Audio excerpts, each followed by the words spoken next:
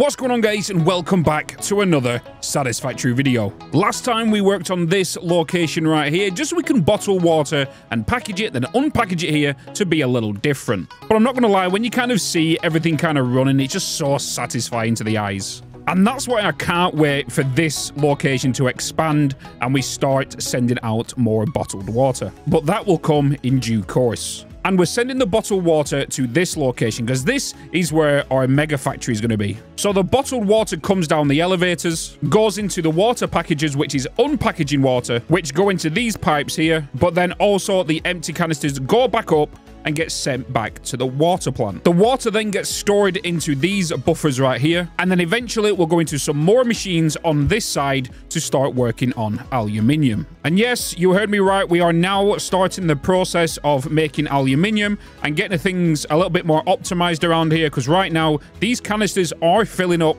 and they need the water to be sent somewhere. Otherwise, these will back up, all these lines will back up, and it will back up all the way to the actual water plant. But for those that don't know, if you actually look at the torch, I don't know if anyone knows this, but if you look at the torch, it's actually the coffee stain symbol. I don't know if you knew that. It's the logo for the coffee stain. The devs. But also, speaking of the dev team, they have got hold of my save, which is this save right now, because a lot of you have pointed out that you can't run my save. And I figured out why, but that won't happen, and I won't be able to tell you until later on, because that's when the save checkpoint is, if that makes sense. And it's something to do with these guys right here. Yes, signs. And yes, I do fix it within this episode, and yes, I will be re-releasing my save, and I can tell you now, it is a lot more optimized, and it's near enough fixed, but the dev team have got my save to find out what the core problem is so they can fix it and release a patch and hopefully optimize what the problem officially is. So you can kind of say we did break the game unintentionally. So I apologize, and I know a lot of you wanted to have a look at the save, and again, I apologize. I didn't know anything that was going on about it, but this new save that has been uploaded today will be, well, laudable, because look at this. This right here is a friend of mine who tried to stream the game, and the whole thing crashed. Her graphics card bricked. Don't worry, like the GPU was kind of where she just had to reset the PC and everything. But then also this right here is from Dakota Save. Random spikes was appearing, and ever since I posted about that, you guys were sending me your experiences as well. So this new save that you have now should work like a dream. So back on topic, let's start working on what we need to today. So what we're going to do is we're going to pull out a refinery, because that's where we need to.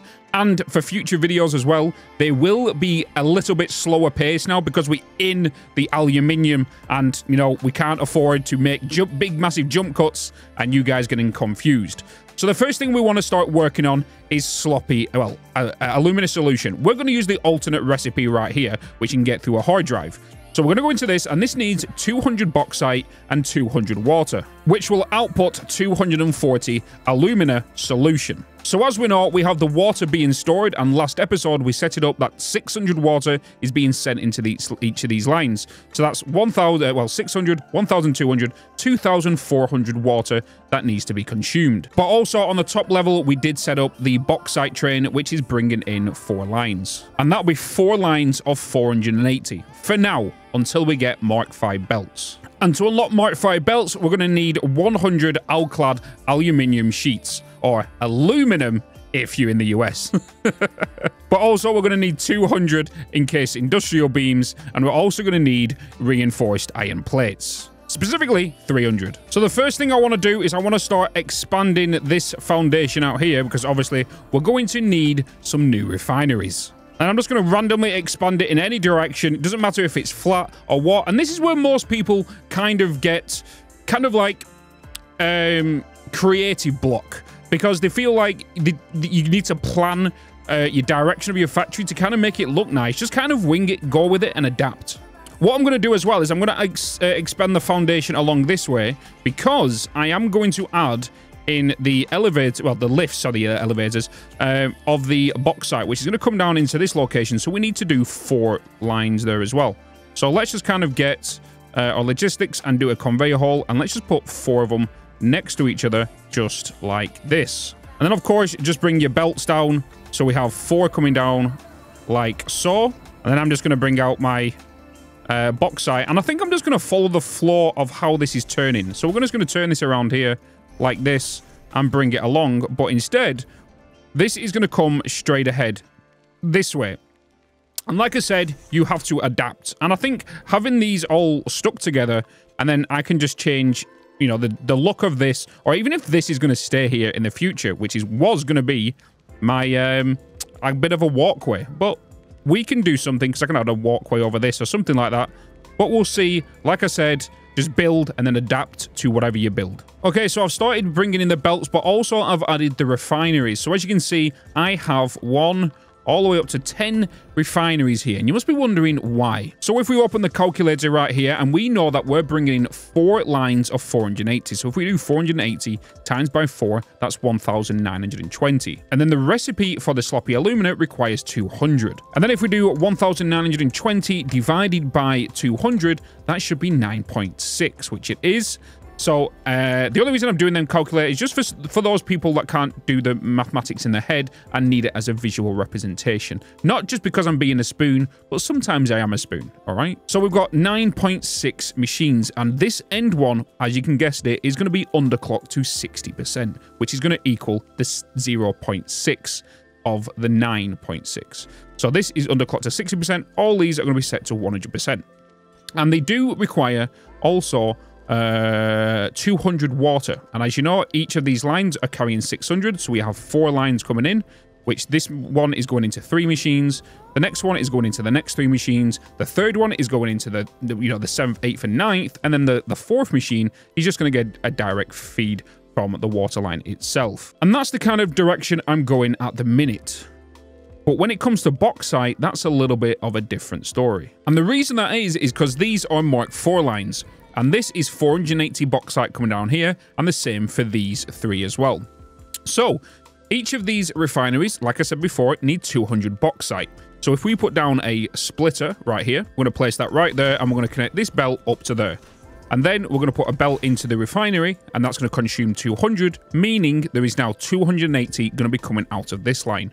So let's get another line, but this time we need a smart splitter. So we're going to grab ourselves a smart splitter, and we're going to put this right here, line that up to there, grab ourselves the belt, connect that up to there, and do the same here. So that's going to go into that machine, and that's going to now consume 200, which means there's going to be 80 left over on this line.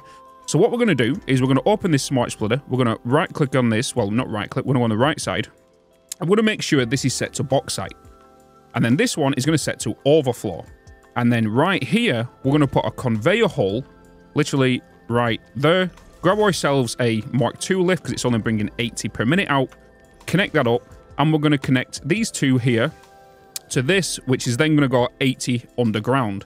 So we need to do the same for this one as well. So I'm going to connect these 2 up, put a splitter here, smart splitter underground, and then the same for them 2, and then them 2. So what that's going to do is that's going to equal 80, 160, 240, 320. Okay? And then what we're going to do is underneath the ground, we're going to do a smart splitter that's going to prioritize bauxite to go this way, which will be 200, because obviously the machine needs 200. And then the overflow should send out exactly 120, which is what this machine's going to need, because what's in the bracket is what's equal to the clock speed right here. Hopefully that makes sense and you followed along with that. If you need to, just go back in the video and just watch it over again, and hopefully you understand it. It's just a bit of load balancing with a bit of manifolding. And if you've not seen my video on manifold lines, I highly recommend checking it out. I will put it in the description below. So bada bing, bada bosh, I have done what I just described. So as a visual representation, as you can see how it's going to look, we have well, 2 splitters there, that one being a smart splitter, 200 going into there, 200 going into there, the remaining, which is 80, being sent underground. Same with there, 200 that way, 200 that way, 80 going underground. And we've done that for 8 machines.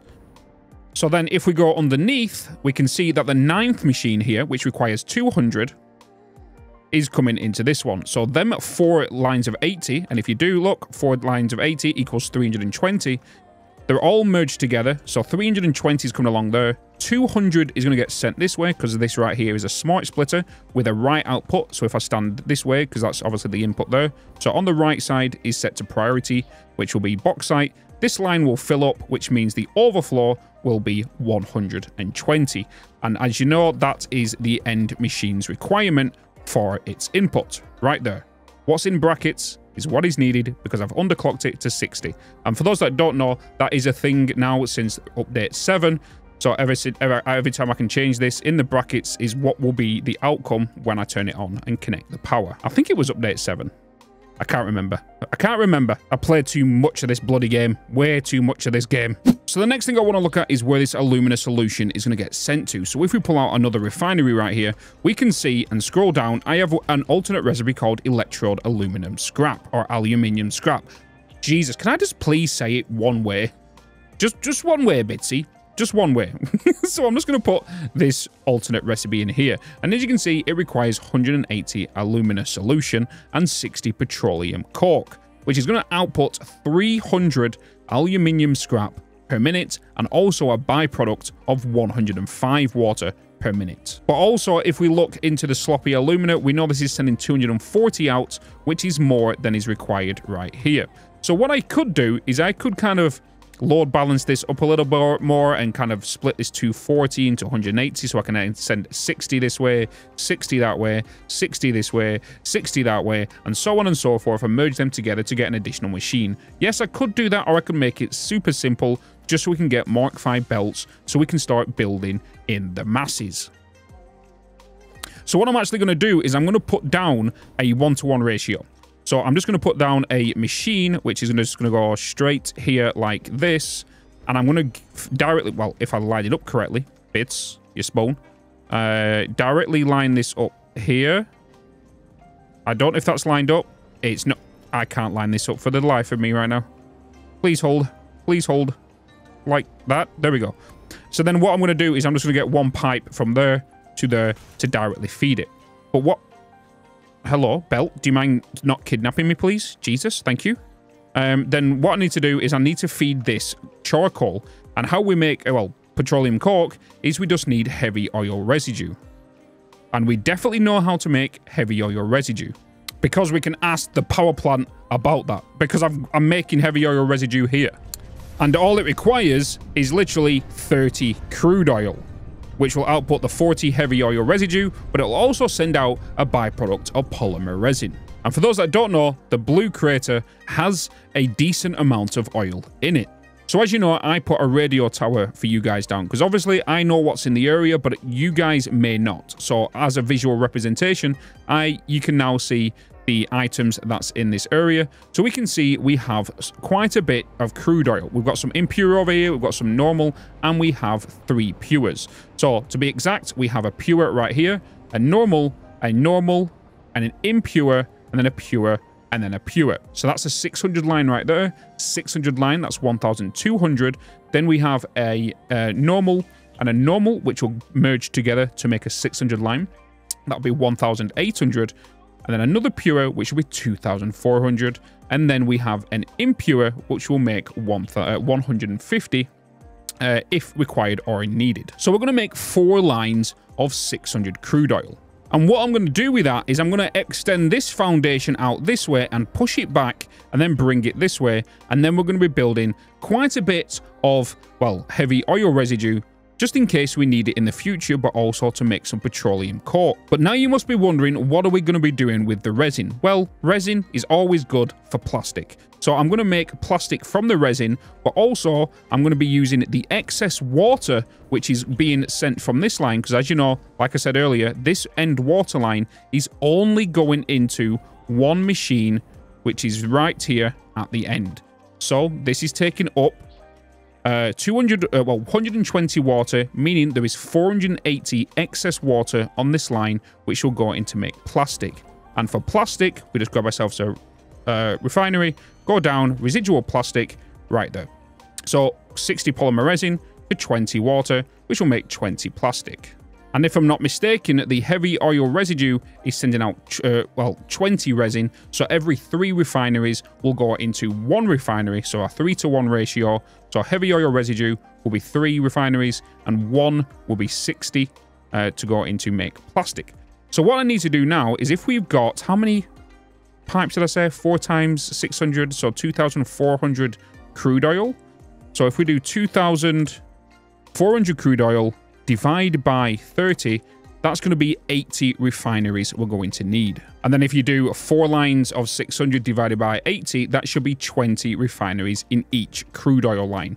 So 1 line of 600 will go into 20 refineries. So we're going to do a line of that way, a line next to that, a line next to that, and then a line next to that. And then output all the resin, merge all the resin together to go and make me some plastic. And there we go. I have now added the 80 refineries, all connected up to 1 crude oil going to 20 refineries each, and then the resin all being sent down each line, which I've not merged yet, by the way. And they're all being fed by these crude oil lines down here, which are just not anything special. They're just on concrete blocks, which is being sent up this spine right here to the underflooring. Okay, so the next thing we need to do, yes, you guessed it, we need to pull out another refinery, because when you get to start getting like tier 7 plus onwards, you're going to be using a lot of refineries. And if we look at the petroleum coke, we need 40 heavy oil residue per each machine, which is going to output 120 petroleum coke. And as you know, we have 600 heavy oil residue in each pipe, which means if we check in here, 600 divided by 40 should be 15. So we have 15 machines we need to put down. And I think I'm just going to place them directly in a line that goes down this way. So then I'm just going to get 1 line, feed it along here, and it's going to feed all this, which does mean, technically, I'm going to be producing how much petroleum coke? 120 divided by 15, 120 times by 15, sorry, is 1,800 petroleum coke. And I don't know what I'm going to be needing all of that for, to be honest. I'm just going to put it there, so it's there, and we've got it. And then what I'm going to do is I'm just going to send that petroleum coke down here on 1 belt of 480, which I think it needs 480. We're going to need... Oh, sorry, that's the wrong machine, isn't it? So if we're doing 1-to-1, it's going to be petroleum coke, not petroleum coke. It's going to be electrode scrap. We're going to need 60 per each one. So if we do 480 divided by 60, is going to be 8 machines. So we've got a 480 line of petroleum coke coming down. It's going to feed 8 of these machines, and then the rest will come down another line, and then I'll sink the petroleum coke in a awesome sink to make sure there's no form of backup. But what I really should be doing, and somebody will probably mention it in the comments, is like, Bitz, you're sending out 240 alumina solution. Why not just, you know, make more machines, which technically I could, and it makes the right sense. It makes the most sense, sorry, because obviously I'm sending out, well, that's going to be a little bit different. This one's sending out 240. That's going to require 180. So why not send the excess 60 and then, you know, combine what? 3 of them, so 60, which is going to be 9 anyway. You could additionally get 3 more machines, producing an additional around 900 electrode aluminum scrap, which we could add more machines, because the aluminum scrap is going to be going into a smelter to make pure ingots, because this requires 60 scrap, right? And to make that, how much scrap are we going to be making right now? So if that's 9, so that's going to be 9 times, that's the wrong machine, 9 times 300, obviously 9 times 300 is 2,700. So we're going to be placing down around 64 smelters to do what we need to over there, you know. Well, back to the topic at hand. Let's start placing these down. And all I'm going to do is going to put a line of refineries, and I'm going to connect one of these pipes all the way along and just manifold it simple enough to all the inputs of the 15. Or I might even overclock the machines just to, you know, save a little bit of space. But it's a mega factory. What do you expect in a mega factory? Machines. And a lot of them. Okay, so as you can tell, I have now added the refineries that are making the petroleum coke. I've obviously not powered or connected them all up yet. But once that's done, everything should be running smoothly. But you must be wondering what that is. Yes, that right there. So here's a fun little story time for you. As you know, we've been having a lot of discrepancies. We've had a lot of issues with the save regarding FPS. Like, it's been very, very crazy. I've had you guys reporting that your saves are, that you couldn't even load the saves.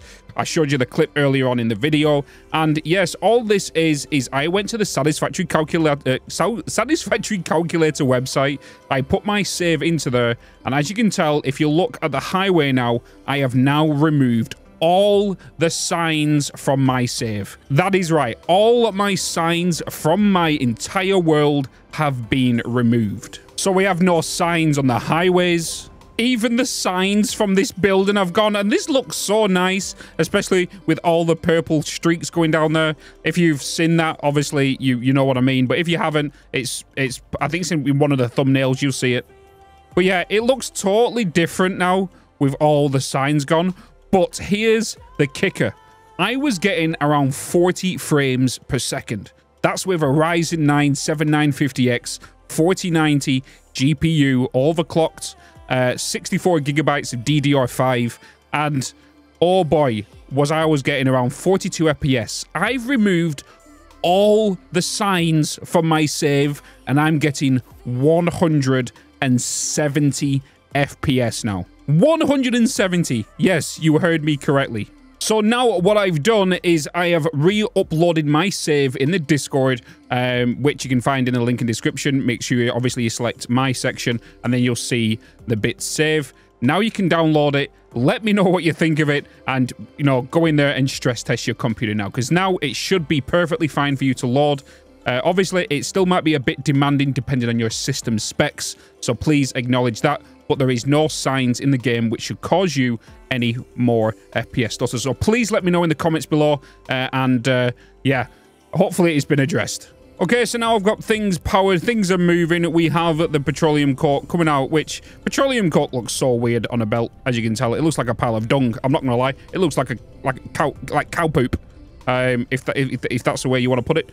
But this is all now going into the mergers on the back here, and I've got the machines obviously sending out the alumina solution directly fed into these machines, which are producing the electrode scrap. Well, the aluminum scrap, or aluminium scrap. Bitch, you're saying it two different ways again. God damn it. Okay, so we've got aluminium scrap going in here. And then, well, coming out of there, sorry. And then that is going to go into 64 smelters. But all of that will get done in the next video, because like I said, I want to make this down in smaller chunks. I don't want to throw too much at you when we're in this stage of the game, because I don't want people to feel a bit overwhelmed, because I'm still trying to cater to new Satisfactory players as well.